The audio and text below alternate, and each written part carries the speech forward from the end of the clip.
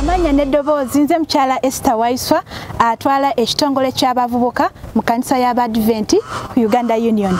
Njagala kwebaza Mukama olw'obuweereza bwe tufunye ng'abavubuka Abadventisti, era obuweereza buno bwe tuyita World Pathfinder Ministry nga tugenda okujaguza olunaku lwaffe olwa World Pathfinder Day. Abavubuka be tuyita ba Pathfinders be baani? Ba Pathfinders be bavubuka okutandikira ddala ku myaka 10 okutuukira ddala ku myaka 15 be tuyita ba Pathfinders. N'olwekyo nga ekkanisa y'Abadventi tugenda kujaguza olunaku luno olw'abavubuka abo okuviira ddala ku myaka 10 okutuukira ddala 15 mu nsi yonna, era ng'omulamwa omukulu ogwa sabbiiti eno ey'abavubuka aba Pathfinders guli nti Yesu Kristo abeera wamu nange, Yesu Kristo asiisira nange, era abavubuka baffe aba Pathfinders awamu n'abamasagayizi baffe mwenna twagala okubajjukiza nti Yesu Kristo asiisira nammwe buli we mubeera. Muba mugenze kukola missoni, muba mugenze kubuulira njiri, muba mugenze kukola buweereza bwa njawulo, mujjukire nti Yesu Kristo ali wamu nammwe era asiisira nammwe. Era nga ekinyusi ekikulu ennyo ku lunaku lwa World Pathfinder Day kwe kulaba nga tuzza bujja obuweereza bw'ekitongole kya Pathfinder oba ministry eno, n'okulaba nga ng'abazadde ng'abakulembeze tujjaguliza wamu n'obuweereza obw'abaana bano ba Pathfinders. Mu ngeri enjawulo ba Pathfinders be baweereza, be babulira, be bakola obuweereza bwonna mu kkanisa. Ffe abakulembeze ne tutubeerawo okubawagira n'okusinza wamu nabo. Era twagala kubiriza abantu bonna ab'ekkanisa okulaba nga bajjumbira mu buweereza buno obw'okuwagira ba Pathfinders baffe mu makanisa gaffe mu ggwanga lino. Mu ngeri enjawulo eri ba Pathfinders baffe Mukama Katonda abaagala nnyo era ayagala mwetabe mu buweereza era ne mu kuyigiriza kwonna kwe baba batuwadde. Mu ngeri enjawulo batuwadde obubaka obw'enjawulo obugenda otukubiriza ffe nga ba Pathfinders okubeera beesigwa, okutukubiriza ffe ba Pathfinders okubeera baweereza era nga twetaba nnyo mu mulimu gwa Mukama waffe. Era ku lunaku luno olw'enjawulo tuba tugenda kusolooza n'ekirabo makanisa gaffe ekiyamba obuweereza bwa Pathfinder Ministry mu kkanisa eyo, ebyo olw'ebyetaago eby'enjawulo ebanga byetaagisa clubs zaffe ez'enjawulo makanisa gaffe wonna mu ggwanga lino. Era mu ngeri enjawulo tulina okola community outreach nga ba Pathfinders okulaba nga tutuukira abantu baffe abo abatuliraanye eri abali awo ku makanisa gaffe nga ba neighbors ba makanisa gaffe naye nga tetubakyalirangako, tetumanyi biki bafaako. Olunaku lwa Pathfinder akawungezi tugenda tubakyalirako ne tusaba nabo ne tubeera nabo ne tuyigako nabo kigambo kya Katonda okubakubiriza okunywera ku Yesu Kristo.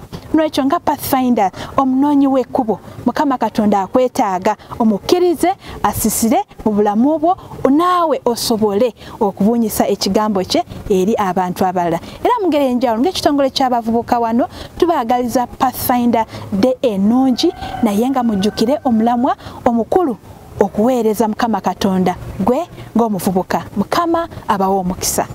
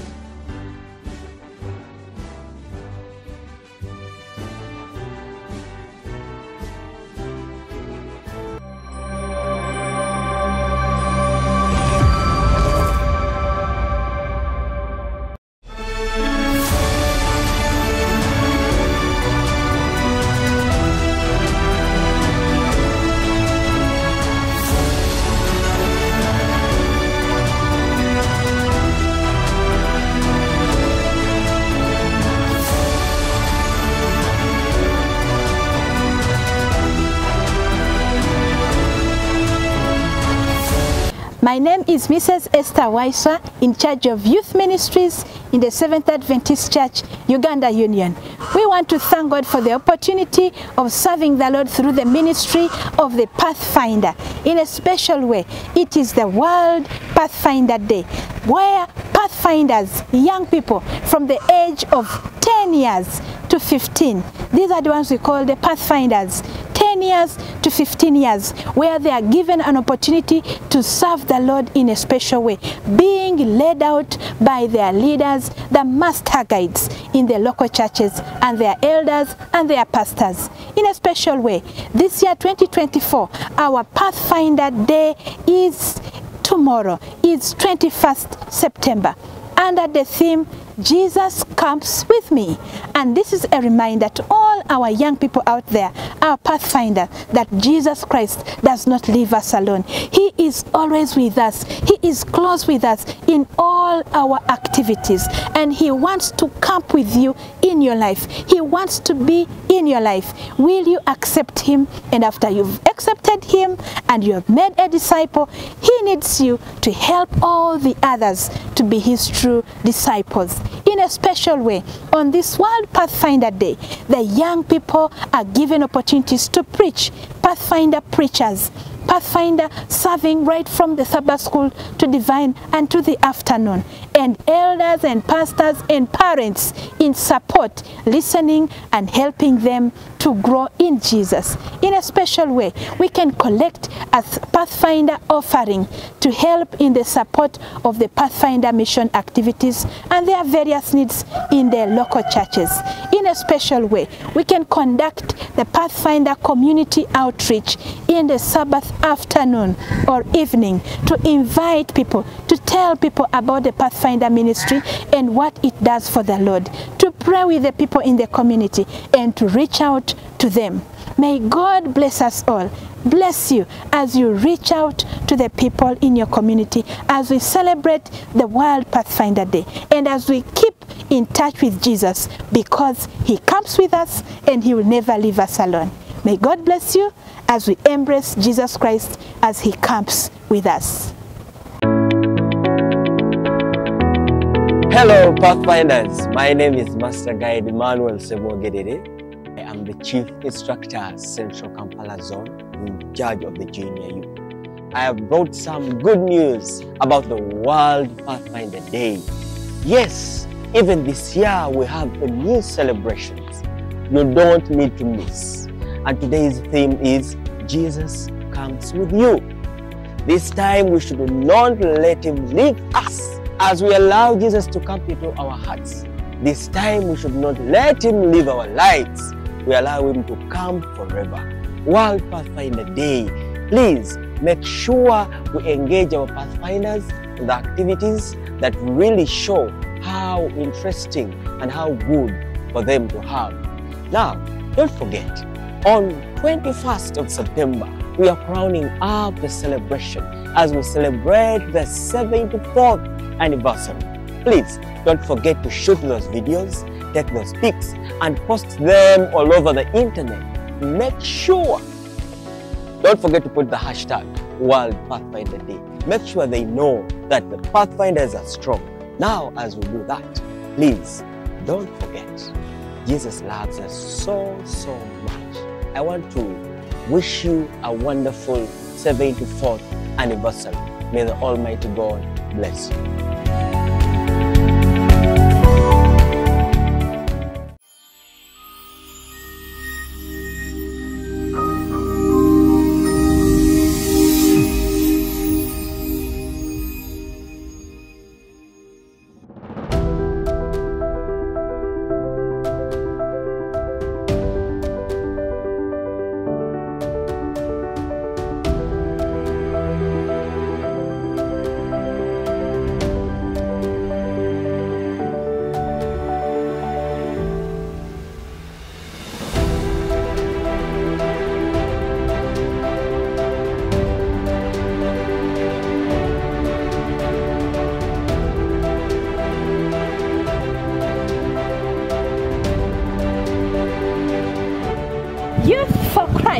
in our schools and local churches, in all colleges and universities.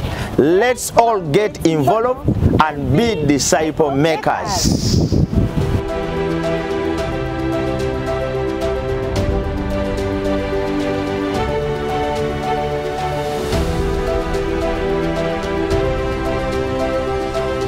Omulabi waffe owa 3ABN TV, Hope Channel Uganda ne AvventoProductions twagala kwebaza okubeera wamu naffe kuva twatandise programu eno. Mu kiseera kino tuli ne omukulembeze w'abavubuka ku Uganda Union Mission, Mukyala Esther Waiswa, njagala tubuuzeeko atusigire n'ekifaananyi ekya Youth for Christ nga tugenda okujaguza olunaku lwa World Pathfinder Day. Tukwaniriza nnyabo. Amina. Ennyo. Era ndi musanyufu nnyo okubeera ku media zaffe zino okwogera ku Youth for Christ. Omuntu ayinza okwebuuza Youth for Christ yekyeki? Wano we bavubuka bagenda okukolera omulimu era tutandika ne World Pathfinder Day celebrations. Buli mu kanisa wonna tugenda kubeera ne World Pathfinder Day celebrations okuviira ddala ku makya okutuukira ddala ku lunch time oba ssaawa nga 8 immediately we tugenda okulaunchinga Youth for Christ. Oyinza okwebuuza kati ani agenda kulaunchinga? Omukulembeze w'abavubuka oba omukadde w'abavubuka oba omusumba yenna gwe mugenda okuparticipatinga naye. Tumaze dda okulirizinga obubaka obugenda okusomebwa nga tulaunchinga Youth for Christ nga tumaze World Pathfinder Day celebrations oba Sabbath oba sermon eyo. Naye Youth for Christ kyeki? Be bavubuka baffe bonna okuviira ddala ku myaka 15. Okuviira ddala ku myaka 15. Lwaki tulese ku myaka 14 kudda wansi? Kubanga bali mu children ministry. Ate nga Children for Christ ejja. Yes, nsonga lwaki for Youth for Christ tusazeewo okutwala abavubuka okutuviira ddala ku myaka 15 okweyongera ddala waggulu nga be babuulizi, be ba ushers, be bayita mikwano gyabwe, be bayita abantu okujja kwetaba mu nkuŋŋaana zonna eziteekateekeddwa local church oba efforts zaffe ez'enjawulo ku social media.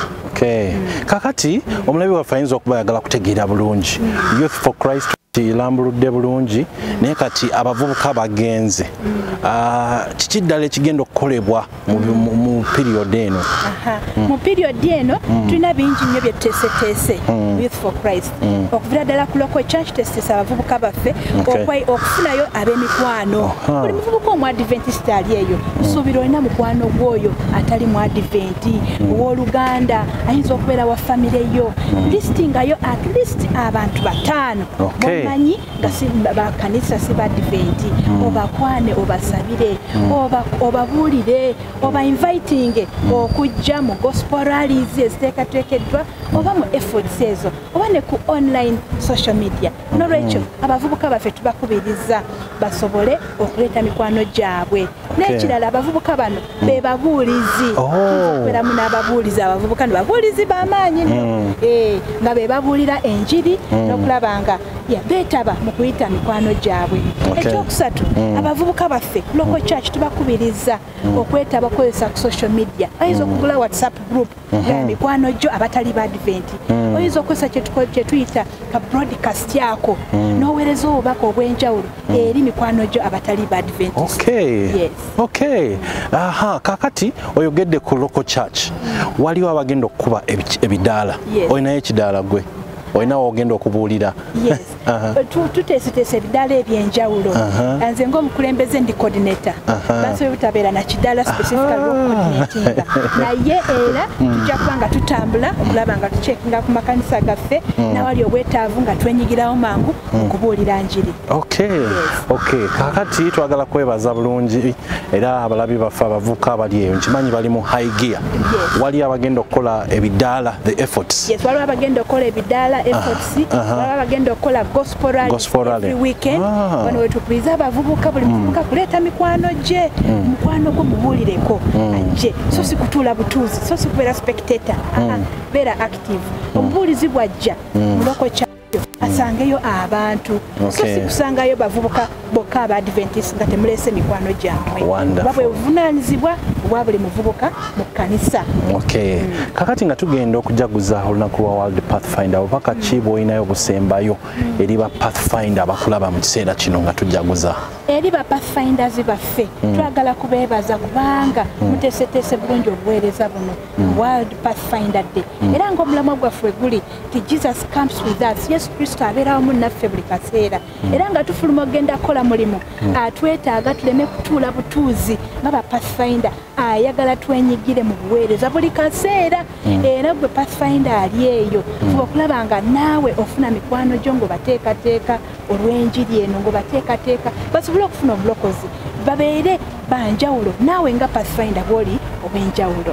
Amina. Tweyanza nnyo mukyala wa Esther Waiswa omulabi waffe owa Hope Channel 3ABN tukyagenda no maaso era mu kiseera kino tugenda kukuleetera omukulembeze omulala osobole okulaba enteekateeka eya Youth for Christ egenda kutambula etya mu local church mu masomero mu bifo eby'enjawulo sigala ng'olaba TVN.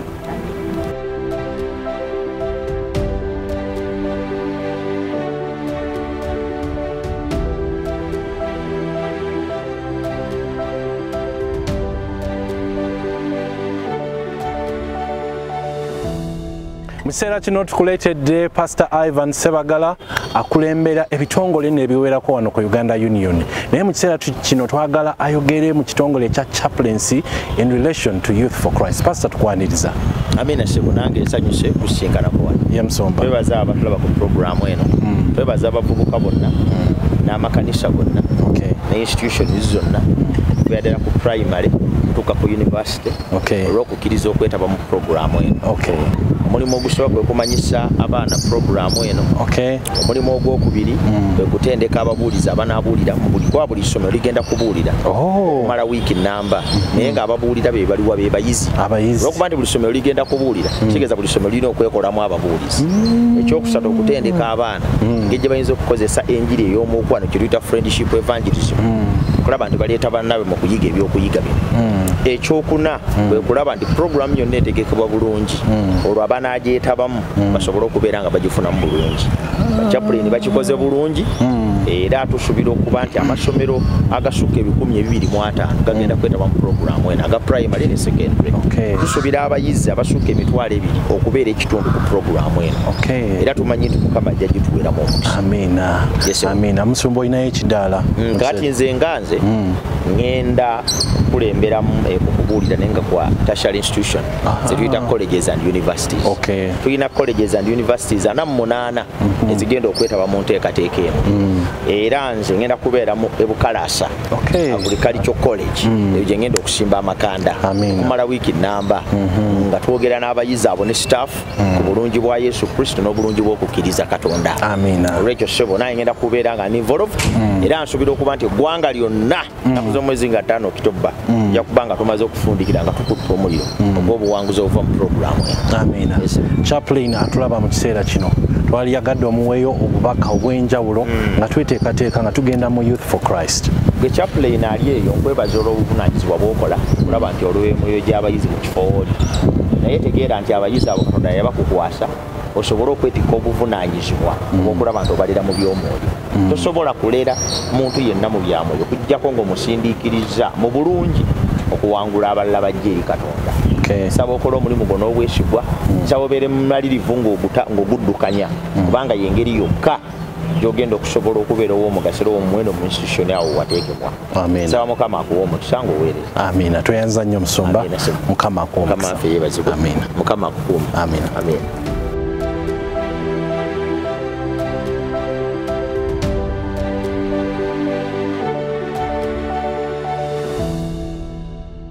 Mukiseera kino tukuleetedde omukyala Lilian Mugerwa nga tumukulisaayo mu lugendo lwe babaddemu e Tanzania esingidda mukuliko eyo nnyabo.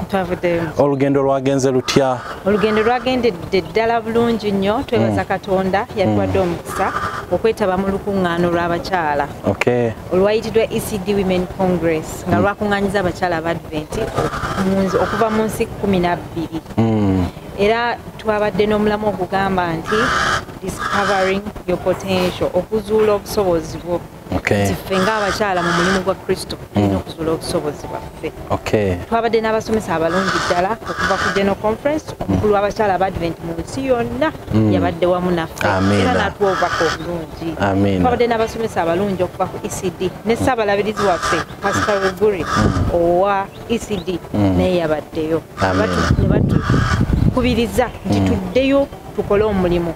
Tulina obuvunaanyizibwa obunene okukyusa ekifaananyi ky'omulimu gwa Katonda mu Uganda. We have to change the image of mission in Uganda. Era twazze ng'abakyala nga tuwera tugamba nti tugenda kukola omulimu era Mukama agenda tukozesa okukyusa ekifaananyi ky'omulimu gwa Katonda. Amina. Nkulaba oli ddala ku muliro n'abakyala abatulaba mu kiseera kino kimanyi bonna bali ku muliro. Kati tugenda mu lunaku lw'abavubuka gwe ng'akulembera ebyenjigiriza ku Uganda Union. Bubaka ki bw'olina eri ffe olwaleero?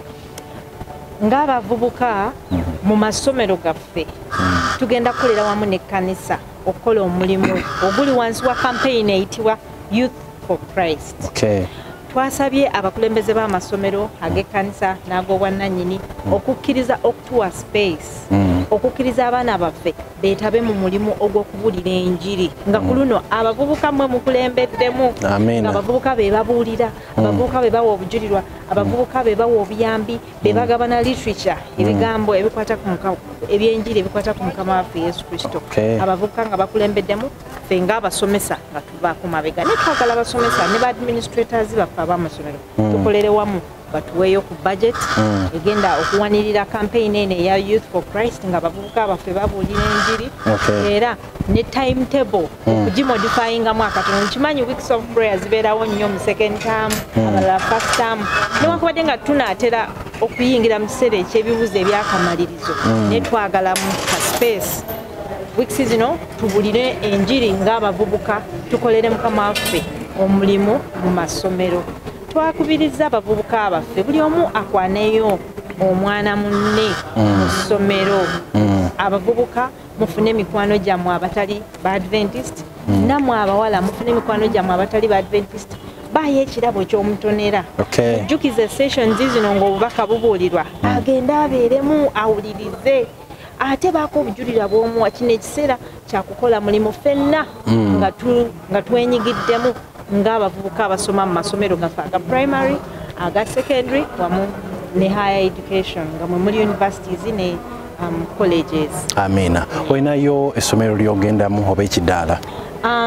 Essomero leero tebantutte mu ssomero, luli nali mu ssomero mu homecoming nali mu ssomero ekibaale Lake Albert SDS Secondary School naye ku luno nafunye omukisa nti ŋŋenda kwetaba wamu mu mulimu guno n'abavubuka aba district yonna ey'Ekawempe era ab'Ekawempe tugenda kukola omulimu ng'abavubuka omulimu ogw'ettendo omulimu amakula nzikiriza nti Mukama agenda tuwa ekiseera ekyo. Amina.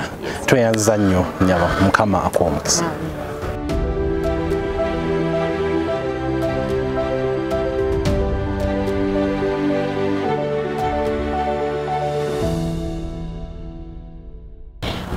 To thank the Lord for the opportunity of serving Him as young people. Youth for Christ is here for every young person to be involved. We want to call upon all our young people to be involved and be disciple makers. What is Youth for Christ all about? This is an opportunity where our young people have been invited to be involved actively by inviting their friends. Can you get friends who are non-Adventists?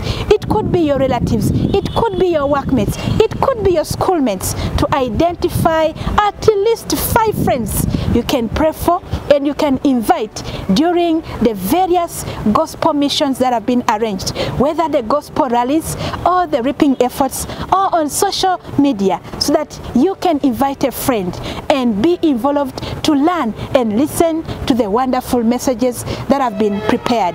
Youth for Christ will be conducted in our local churches, where our churches will be involved in conducting gospel rallies, in conducting reaping efforts, in conducting online social media programs. You are also invited to program for an online movie night, where we will be provided with a movie that is evangelistic in nature to reach out to our friends who are non-Adventists.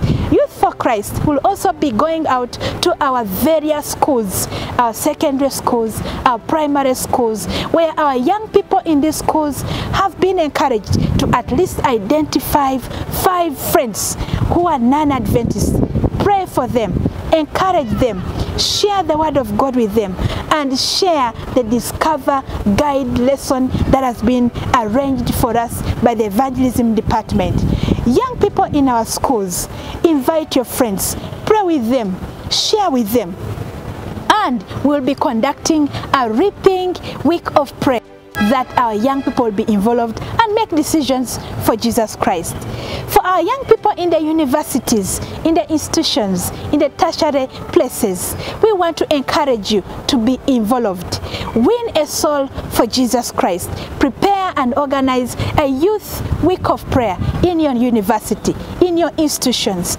Invite at least 5 of your friends to be part of these evangelistic campaigns. You can design or create a WhatsApp group for your friends to share these messages. You can use the live broadcasts so that you can find a way of sharing these messages. Enlist the groups of people that you have prepared and be involved for Youth for Christ. Be a disciple maker. We want to call upon all our young people, all the pastors, all the elders, all the church members to come and support young people as we conduct Youth for Christ campaigns, because the youth are determined and ready to do mission for the Lord. May God bless you as we plan to reach out all our people in the local churches, in the schools, secondary schools, primary schools, universities, and all our tertiary institutions. Youth for Christ, be a disciple maker.